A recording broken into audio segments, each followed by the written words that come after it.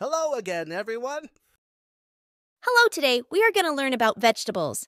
Benny, do you know how to spell the names of some vegetables? I know a few, but I could use some help. Let's learn together.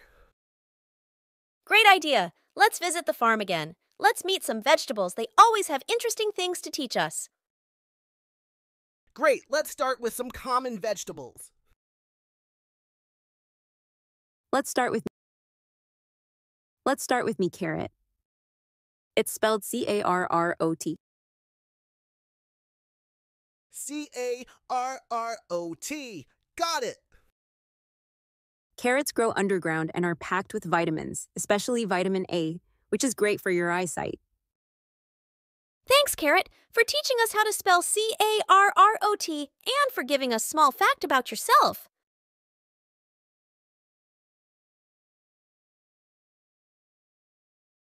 Hello, I'm lettuce. How do you spell lettuce? It's spelled L-E-T-T-U-C-E. L-E-T-T-U-C-E. Yum. Lettuce is a leafy green vegetable that's often used in salads. It's low in calories but high in water content and nutrients like vitamin K.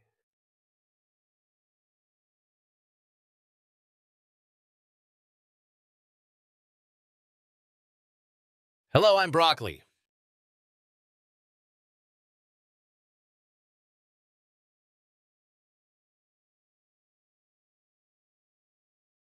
How do you spell broccoli? It's spelled B-R-O-C-C-O-L-I. B-R-O-C-C-O-L-I. I like broccoli. Broccoli is a cruciferous vegetable that's high in fiber and vitamin C and K. It's very healthy. Finally, I'm potato. How do you spell potato? It's spelled P-O-T-A-T-O. P-O-T-A-T-O. Potatoes are so versatile. Potatoes grow underground and are a great source of carbohydrates, which give you energy. They're also rich in potassium. Ruby and Benny went to the farm to learn about veggies with lots of charm.